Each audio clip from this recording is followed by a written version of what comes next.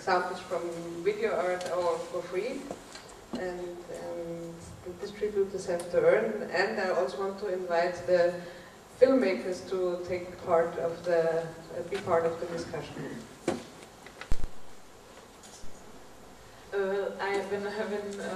You were talking about the archive models and the contextualization. I was thinking that our catalog, the short film sales catalog that we have, it's really great and really extraordinary, and to curate and play with it, and to actually let people know that it exists, which is kind of one side. That's basically, I mean, that's the continuum we're talking about, that the content that we have is at the same time the value that we have ourselves, so people actually find out about the Hamburg Short Film Agency. So to actually open it up on the net would be that, and then you don't have the, and that would be fun. I would love to do it.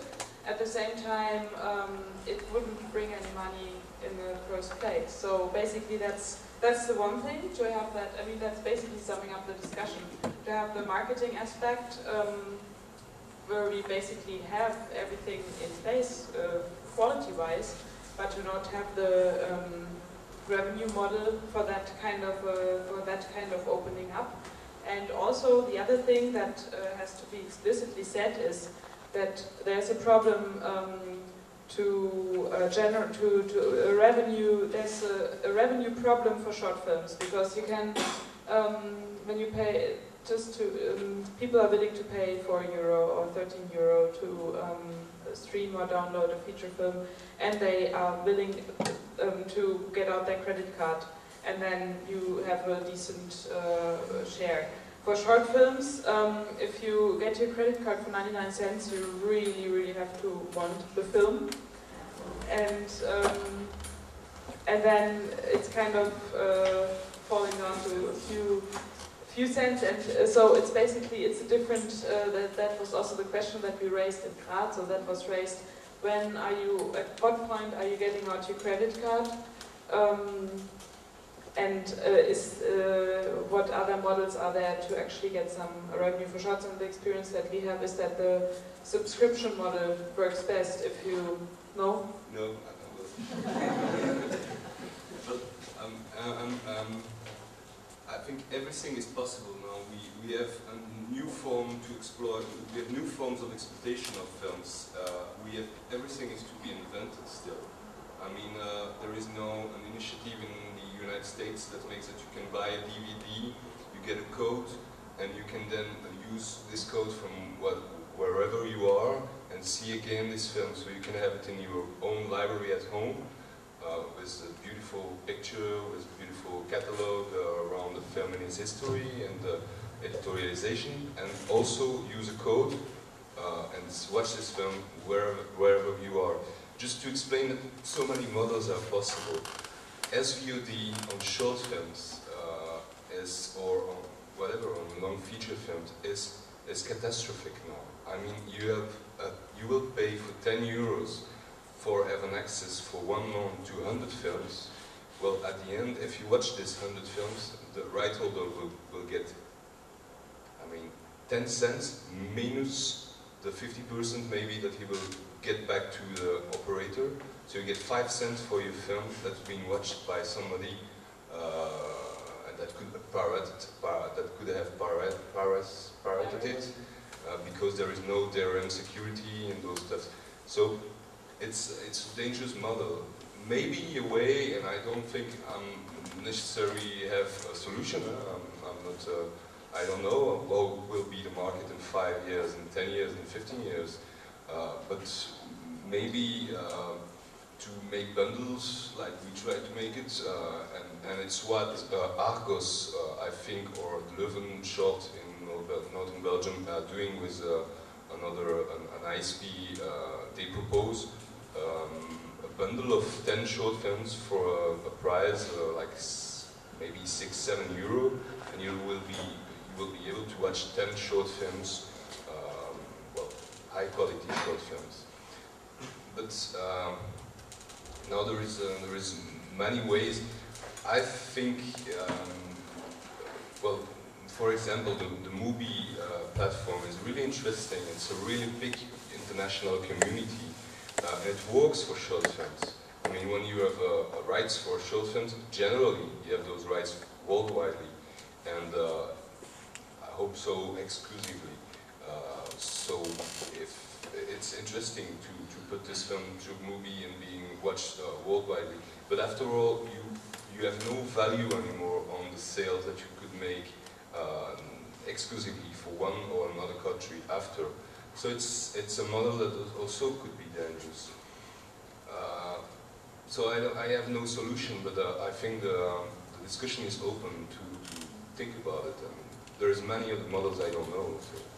I think non-exclusivity is quite important, really, is the thing, because at the end of the day, the filmmaker, I suppose our view of sales and distribution is the people that are best at curating films. Like, so for a collection of films, this is like what audiences want, is to be guided in certain areas, and then like with what we're doing is it's a matter of connecting with them in a space online where they are prepared to pay for something because it's valuable to them, and not the AVOD model where there's tons of films, adverts everywhere, and just totally devalues everything. It's saying everything's pretty mediocre, and you know, I think it's, our view at least is it's important to start moving away from make it cheap enough for people to buy. If you make it really cheap, maybe enough people will buy it, it's just not going to work.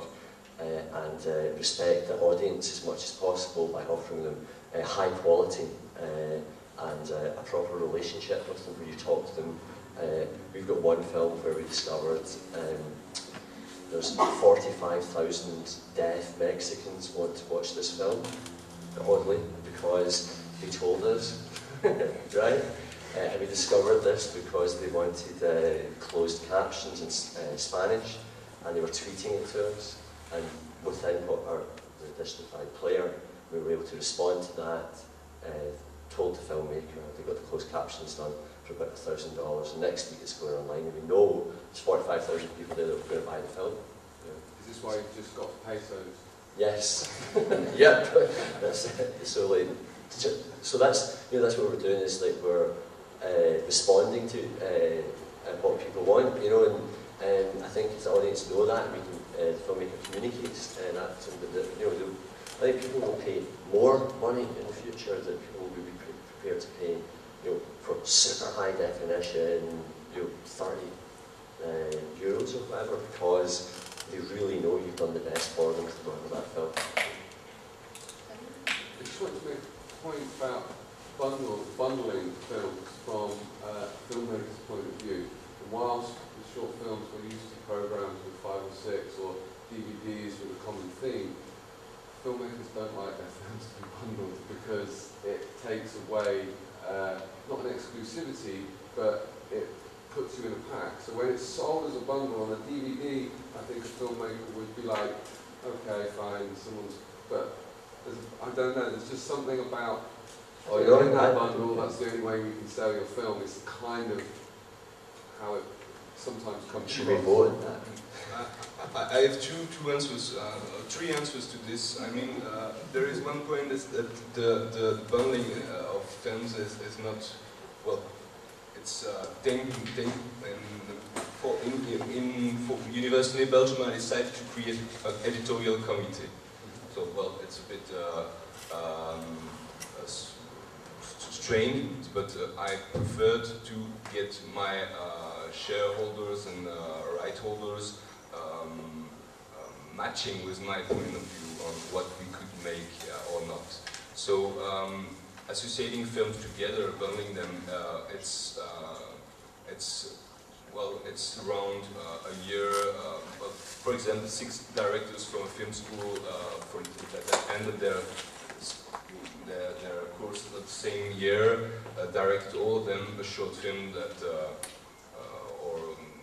and that has some thematic, linked thematic, or well, I think it has to be associated by some way, thematically, or because of the origin of the directors, or because of the dispositive of the filming they used.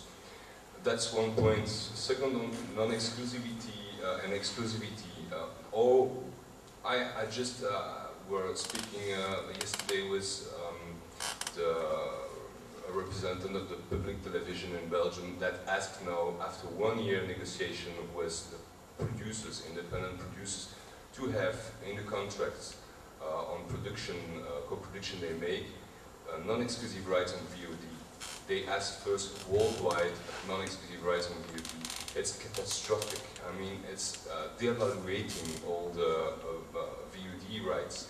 If I go to an ISP and that I ask a 65% on the exploitation of it, or if I ask a minimum guarantee of, let's say, I don't know, 3,000, 5,000 euro, they will never give me if this public television or any other initiative can go to them and propose them a 63% and 3,000 euro MG. So who is the winner in this?